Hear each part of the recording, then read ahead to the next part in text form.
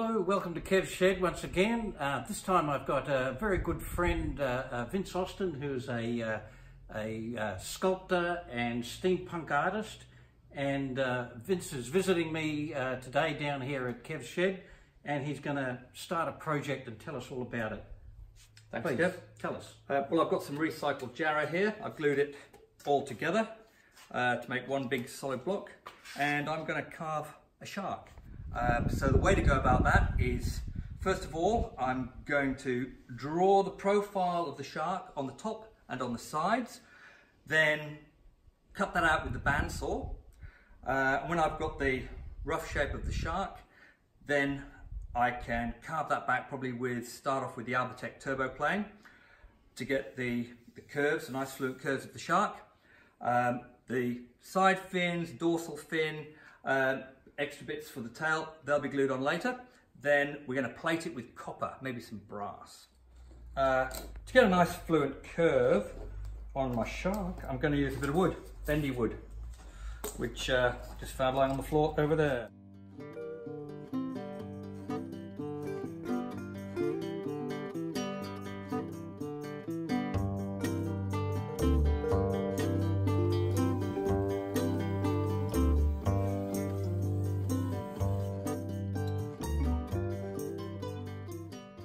So yes, it's tomorrow now because you can tell I've got a nice clean shirt on.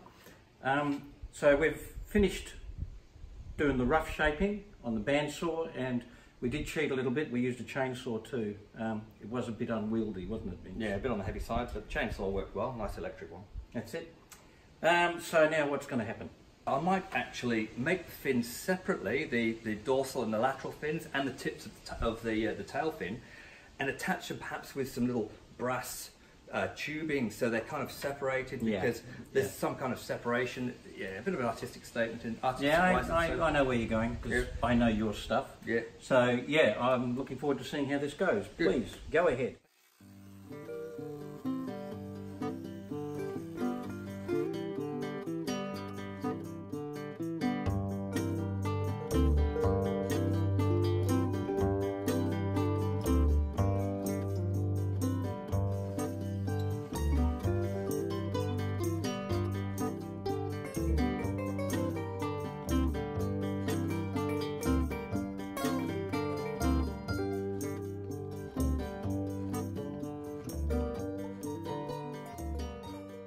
It's starting to look distinctly sharkier. Nice fin. I'm pleased with where it's going. I've just got to blend some of these curves out a little bit more. The important thing about sanding, which is just worth mentioning, is when you're moving the machine, you don't go backwards and forwards and backwards and forwards. As soon as you stop, you create an excess of sanding load. So the idea would be to keep the thing moving at all time. It's the same with the belt sander, orbital sander, random sanders, the whole thing.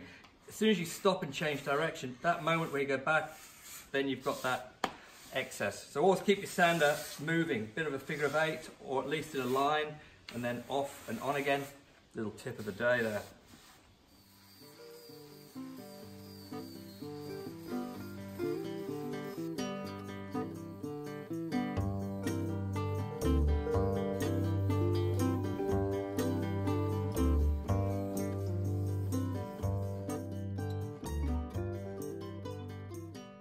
What are you doing?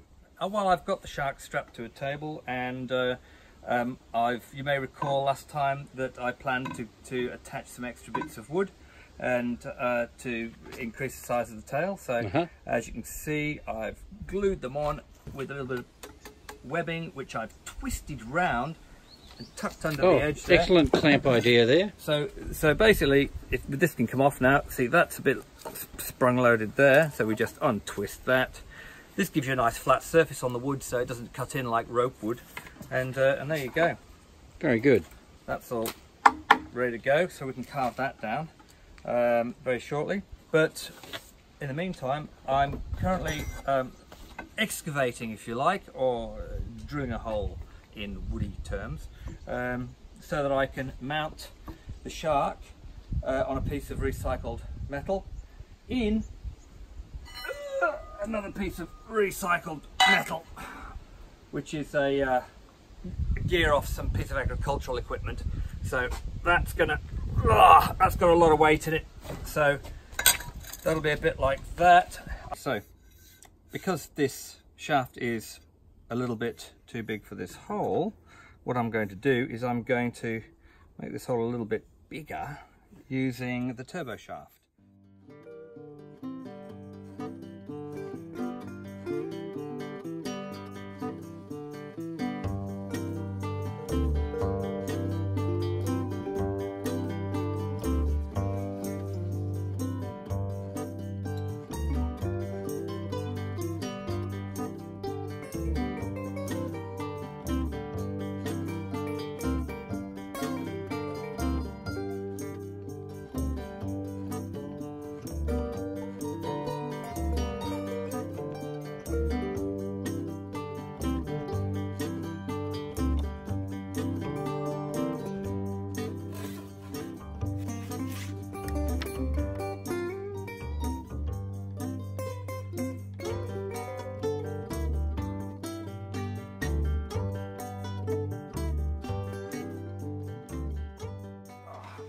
Got the shark looking nice and smooth.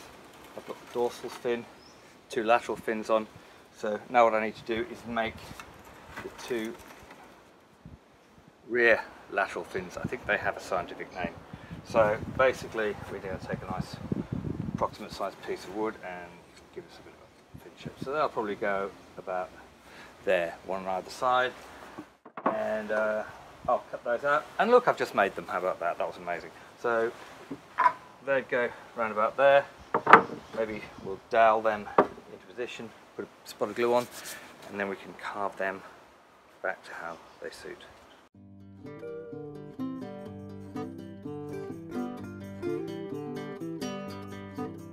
As you can see, I've started plating the shark with some bits of copper and drilled some holes, pre-drilled some holes into the jarrah, and nailed it in with some stainless steel nails.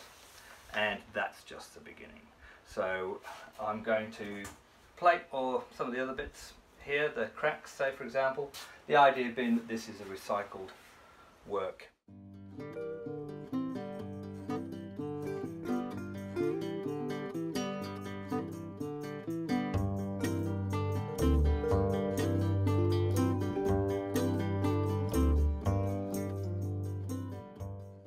Yes, Kev, well, as you know, we did make rather a lot of sawdust.